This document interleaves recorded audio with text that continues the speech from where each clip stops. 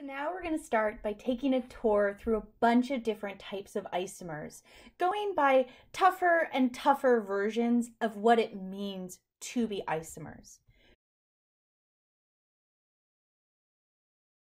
We start with the constitutional or structural isomer. Now, isomers, by definition, are two structures with the same molecular formula but difference in bond connectivity or three-dimensional space occupation. We start with the constitutional, also known as structural isomer, as they differ in their bond connectivity. Now, you're going to see me talking about organic molecules like you're building something with Lego a lot as you work through this section. So I want you to think about a constitutional isomer as if you've been handed two Ziploc baggies with different Lego pieces in them. And the constitutional isomer is as if you've just assembled them in different ways, so you could have a lot of different versions. I've got some examples shown below. Now you'll notice here that we can have versions with just hydrocarbons, with C6H14 being shown a variety of ways. What changes here really is branching. And as you'll remember from our section on intermolecular forces, branching can affect things like melting point and boiling point. Importantly, in organic chemistry, as we start to introduce heteroatoms, we can also affect the type of functional groups present. Here we have a ketone, here we have an aldehyde, and here we have an ether. All of these have the same molecular formula. All of them contain a single oxygen atom, and yet they are all different functional groups. And this is entirely because of constitutional or structural isomerism. Now, there's one last important connection with constitutional isomers to spectroscopy called the hydrogen deficiency index. Let's take a look. So the hydrogen deficiency index, or the index of hydrogen deficiency, sometimes called double bond equivalence or DBE. Unfortunately, there's about 4 different ways to name this. All of it is connected to a calculation to determine how many degrees of unsaturation are in a molecule. Remember that unsaturation is multiple bonds or rings. A degree of unsaturation can be a double bond, which uses up 1, a triple bond, which uses up 2, or a ring, which uses up 1. A saturated alkene has a general formula of CnH2n plus 2, where n here is going to be an integer.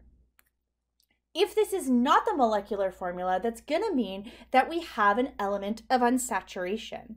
Now, the good news is it's a pretty quick calculation in order to work this out.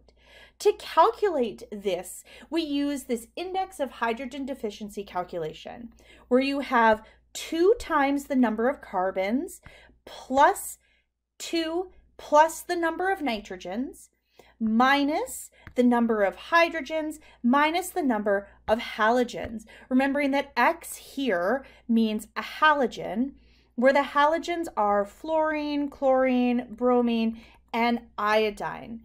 All of this is divided by the number 2 here. So 2 times carbon plus 2 plus nitrogens minus hydrogens minus halogens. You'll notice that oxygen does not factor into this formula. Watch out for that trap. That's a really common mistake students will want to make.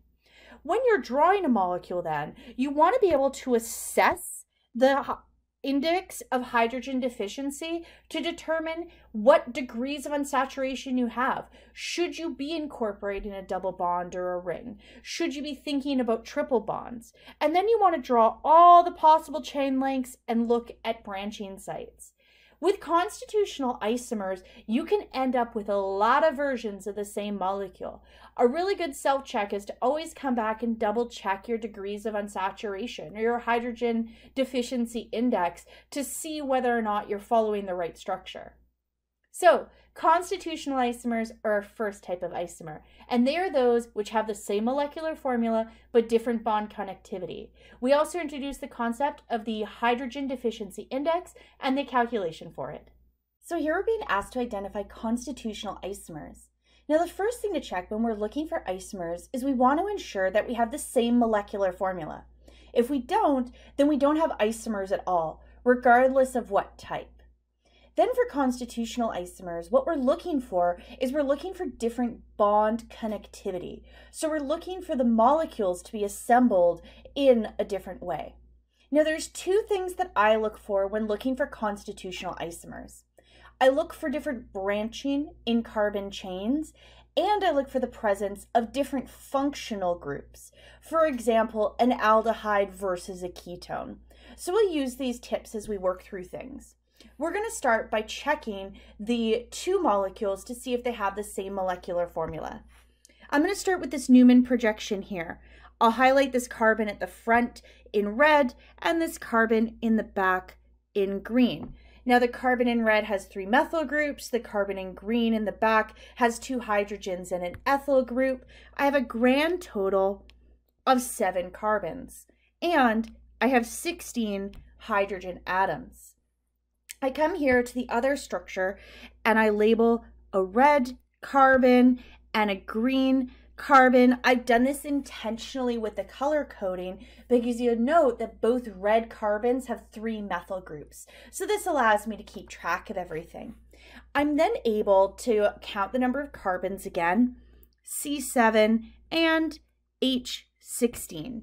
So we have the potential for isomers because we have the same molecular formula. This is good.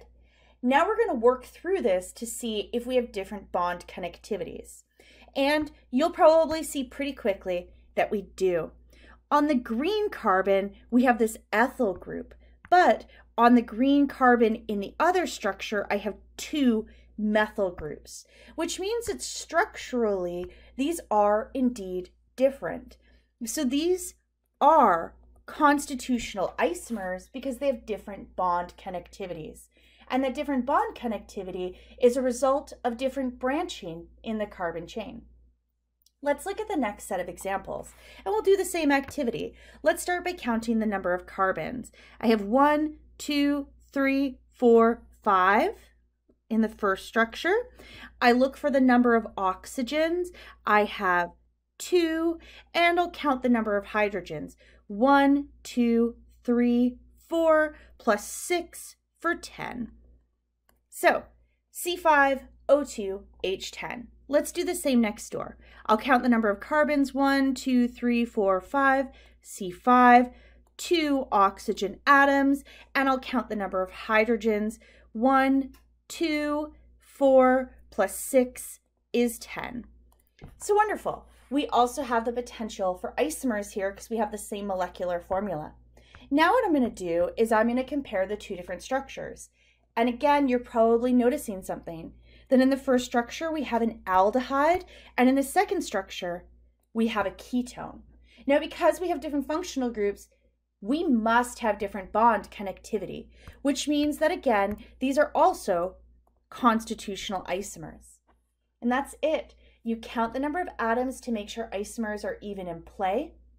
Then once you're done that, you check for different branching in the carbon chain, you look for different functional groups, and with both of these examples, we see that we have constitutional isomers.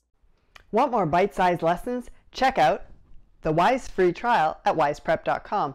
Oh, and subscribe to our YouTube channel while you're here.